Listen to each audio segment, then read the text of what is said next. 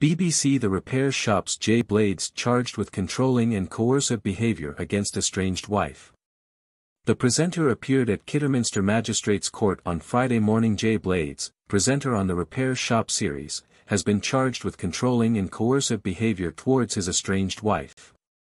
Blades, 54, appeared at Kidderminster Magistrates Court on Friday and was bailed to appear at Worcester Crown Court on October 11.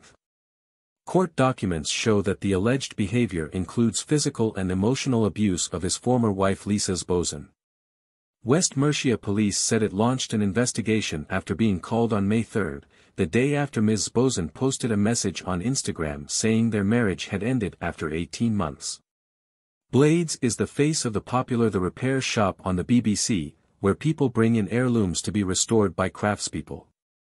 In early May, filming on the new series of The Repair Shop began without him, as he said he was taking a break to take stock following the alleged murder of his uncle, and as headlines surfaced over his split from Ms. Zbozen, who he married in Barbados in 2022. In May, Blades also announced the couple had broken up in a post on Instagram to his 193,000 followers. A West Mercia police spokesperson said, 54-year-old Jason Blades of Claverley in Wolverhampton has been charged with controlling and coercive behaviour. He appeared at Kidderminster Magistrates Court this morning, Friday, September 13, and has been bailed to appear at Worcester Crown Court on Friday, October 11. Blades found fame after being named the presenter of The Repair Shop in 2017. In an interview with The Independent, Blades said securing the presenting gig had saved his life after an acute mental health crisis. The furniture restorer began his life in Brent, North London, working as a labourer and in factories until he enrolled at Buckinghamshire New University as a mature student to study criminology.